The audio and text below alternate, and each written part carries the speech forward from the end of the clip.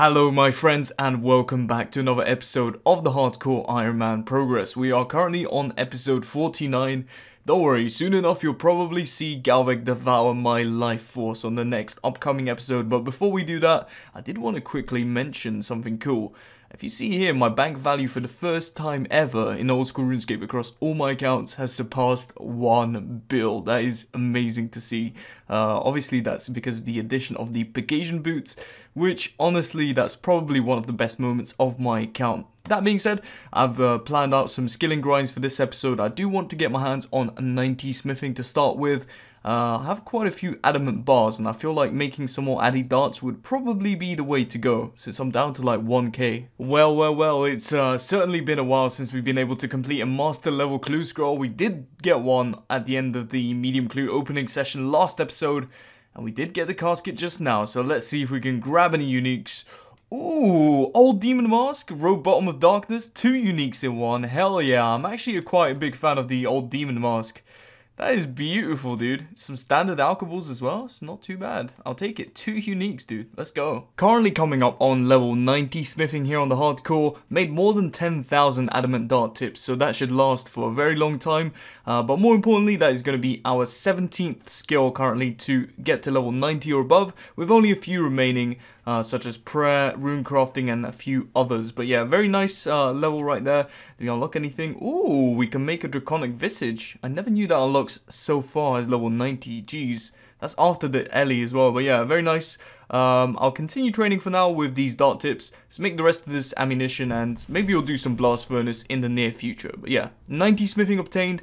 Very nice. All done now. There's 15.6k adamant darts to add to the blowpipe. Let's also take a look at the fletching XP we've gained.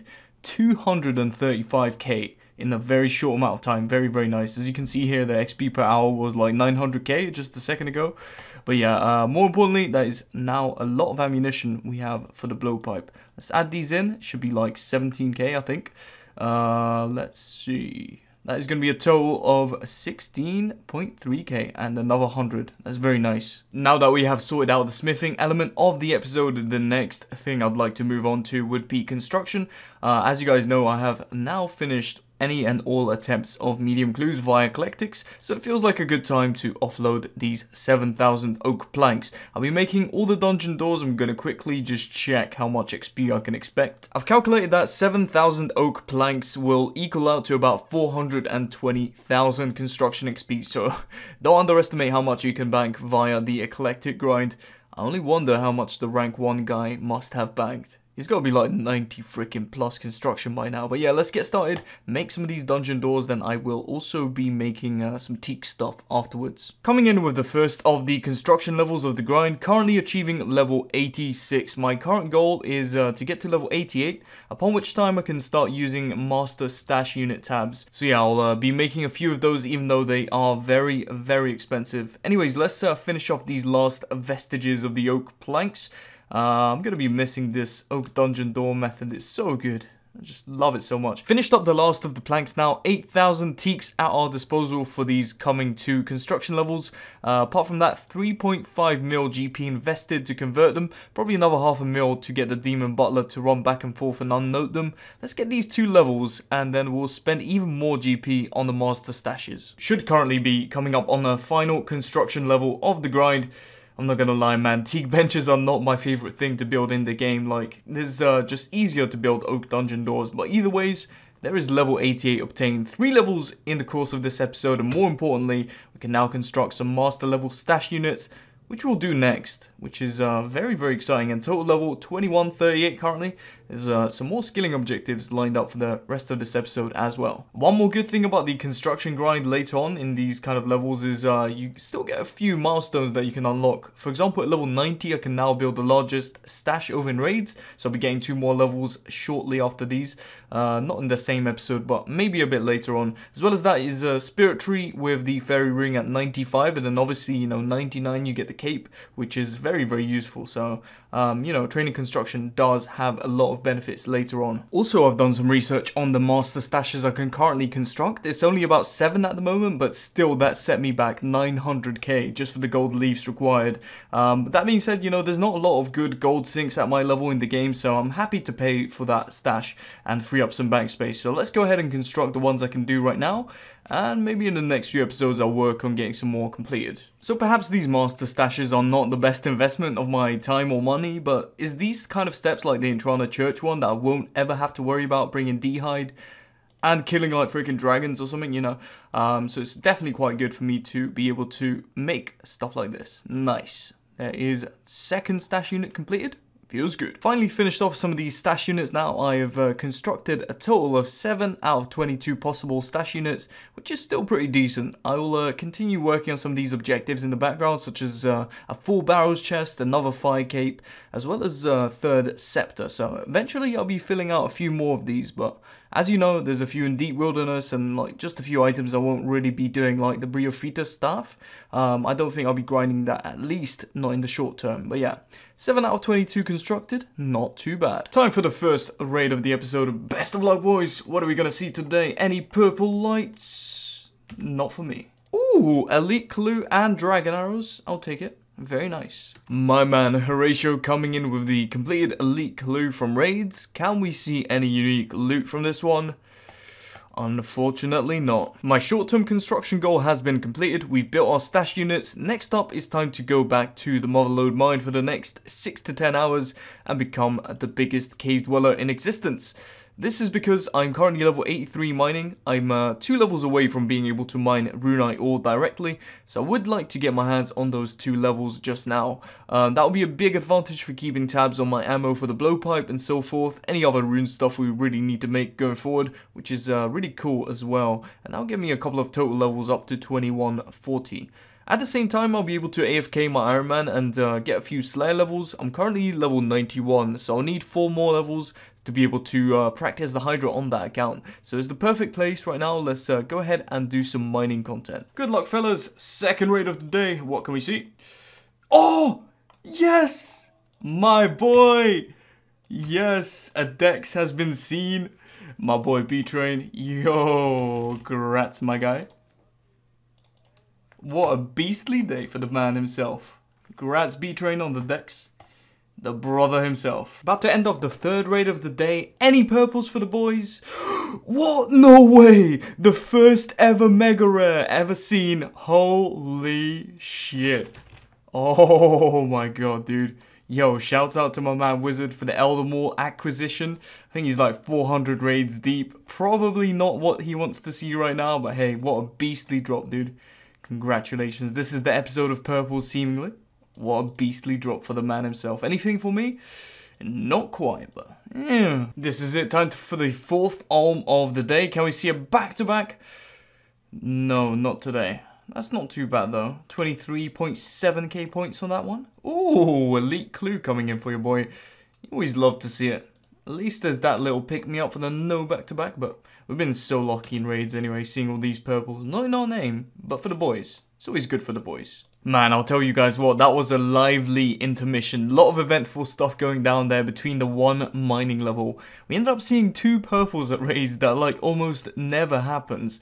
But either way, we have AFK'd for a long time now at the Motherlode mine. Just coming up on the last bit of XP, then we will have unlocked level 85 mining.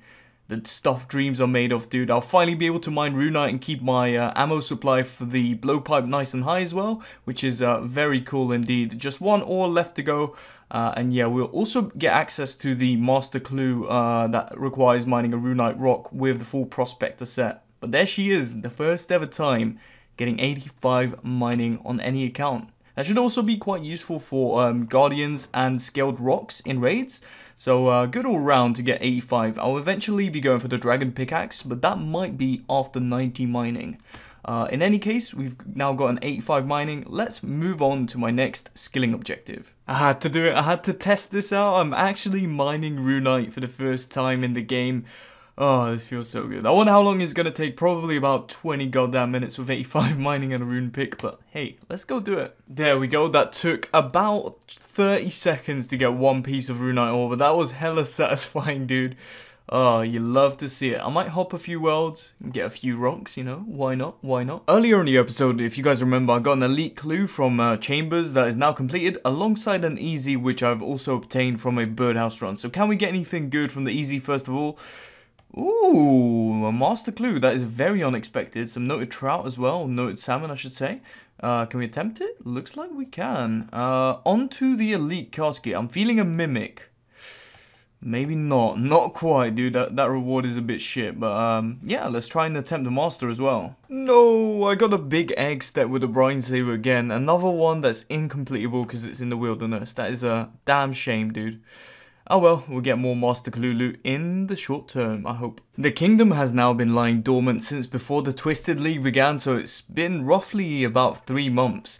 I think this is by far like the biggest collection I'm ever going to get, so let's get to it. I'm going to do some herb lore as well. Currently 670k away from level 97, and I've already got tons of herbs in the bank. So let's go ahead and check the resources we've been able to get. Holy shit, almost 300 rain hours alone. Holy crap, look at these seeds as well. Nice amount of bird's nests. Teak logs, 15,000. That should easily get us to 90 construction as well. Not that we're doing that anytime soon, but hell yeah, look at all this XP, dude.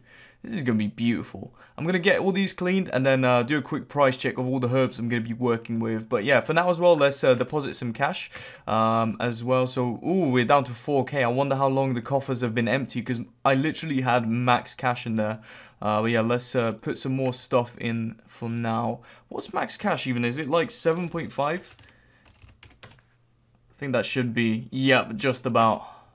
Oh, that looks clean. I love it. Right, we'll leave that on the current settings. I think as well I might put 1 on coal just to keep up on the ammunition for the blowpipe as well. Since teak is already looking really good for 90. But yeah, let's get to it now. Do a price check of all the herbs. It's really going to be big this time around. These are the final stacks of herbs. It took a while to clean the grimy ones, but as you can see here, this is a lot of stuff to work with. The irrit seeds, the irrit leaves alone, I mean, are going to be like more than half of our XP towards 97, which is just insane. However, let's put everything in a price check. I'm curious to see how much this is. My bet is going to be somewhere around the 50 mil mark. Holy shit, 45 mil just in herbs. And all these made into stamina as well. Oh man, this is going to be some really good XP. I'm going to make a note of how much I had at the start and get on with it. I'm assuming it's going to be more than 1.5 mil gained. Incoming raid number 130 on the hardcore. Can we see any real purples before the episode's end? Not quite this time, but we are at a respectable kill count now. It's not too bad. You know, the switches have increased as well. We're looking pretty good. And the point totals keep going up. Average on about 22k, which is far from the perfect setting, but still quite good. Well, right before we begin the herb lore grind, there's a new PB coming in at Hespori, sub 52nd, which is pretty decent, you know, considering I haven't used the Tentacle Whip. Any Crystal Halley specs, I usually just go in with the Warhammer, but yeah, 138 kill count. Feels good. Well, we had a green cash stack at the start of the episode, and now we're about to go into poverty once again. Let's make these unfinished potions, if I have enough money even. This is like by large amounts, the largest amount of herb lore supplies I've ever converted with this chick. Holy shit, 3 mil? Fuck, we are desperately in need of money again. Oh, goddamn. I guess we'll have to return to Slayer pretty shortly. That being said, this is going to be tons and tons of XP, so let's get to work. We've been at this for a while now, making some decent headway into these potions. Still more than 8,000 left to go, but more importantly, there is level 97 herb lore. That only means that the remaining 2 levels are left to go right now, and then we will have finished off max herb lore. And also we do unlock something quite useful at this level, which is divine super combat potions. After Song of the Elves, I'll be able to make some of these, which are really good for bossing, and the stats that you consume don't go down until the potion runs out, which is, I believe, 5 minutes, and then they stay boosted up to the max. So that is a very useful unlock, I think.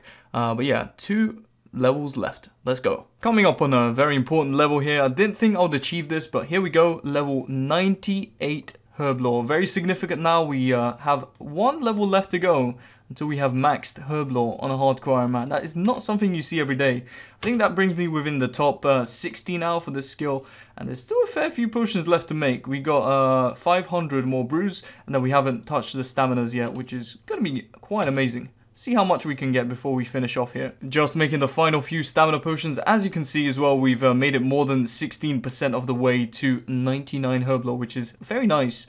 Overall, during the course of this grind, I gained 1.925 mil XP, which is very, very beautiful. I'm glad to be done with it as well. Almost to the maximum amount of Herblore we can get on the account, which is very, very cool. I'm going to go and decant everything also, and I'll be back once I have some nice abundant stocks of potions. 2,000 staminas, just looking at that makes me very, very happy. Alrighty, there we are, the GE. Let's go ahead and decant all the herbs we've just freshly made. Oh, that is looking spicy. 1.5k prayer potions, 4 doses to add to the bank. That is just beautiful. But let's throw everything in the price check. That comes out less as the herbs. I think the herbs were like 45.5, but still, 43 mil. That is beautiful amount of potions right there. Got some super attacks as well, super strengths, ton of ranging potions, which is always very useful. The plan has been set in motion right now to obtain a 99 ranged, since we probably won't get the Dragon Hunter crossbow or Dex. As I mentioned in the previous episode, I will just go for 99 ranged instead. If we should still happen to get one by luck of those items from raids, then I guess these chins can get saved later on for the Armadillo grind. However, I think I'm going to go for 2,000 chins. Again, I'm not precisely sure if that's going to be enough to get me the rest of the way to 99 ranged, but if it isn't, I will continue to do some Slayer, as I need a bit of a rebuild money wise. After this episode, I spent like 16 mil on construction and Herblore, so it's a bit of a tight spot financially. But that being said, let's continue hunting. 1.2k chins left to go. There's the ammunition we need, hopefully, to get us the rest of the way to 99 ranged. Combine these with the chin chompers in my bank, and I think that brings us up to about 4k. But yeah, very nice there. Got a couple of 100k Hunter XP as well to boost the high score rank a tiny little bit. Feels good. 2,500 red chins. Just one final thing left to go in this episode. We're gonna stick with the spirit of doing really weird or strange side objectives. So right now, as you can see, I might be speaking to this silver merchant. If you guys remember the Making History quest, there's actually a mini quest with the enchanted key. I needed to rebuy this of him for 500 GP, so absolute scam right there. But yeah, let's go get it completed and wipe that disgusting yellow stain off my quest log. I think this should be the last spot of the mini quest, and then it should be completed. The key dissolves in your hand. That is a relief. I've been at this for an hour. Probably could have been a lot more efficient, but there we go. We just got a hold of these 3 staves. I don't think literally any player in the game currently owns, but I don't know, I might be wrong about that. But more importantly, we now have completed the Enchanted Key mini quest, and it's turned a nice green color in the quest log. But with that, that is about the last thing I wanted to do. Let's go and conclude the episode. I think that will about bring a close to episode 49 of the Hardcore Iron Man Progress. I do hope you guys enjoyed this episode. Well and truly a return to our roots with a nice bit of skilling. I think we went up about 10-15 total levels in the course of this episode, so I'm well happy with the progress. Got up to level 90 smithing, 85 mining as well, very, very nice. I can now mine runite in my downtime to keep the ammo stocked up for the blowpipe.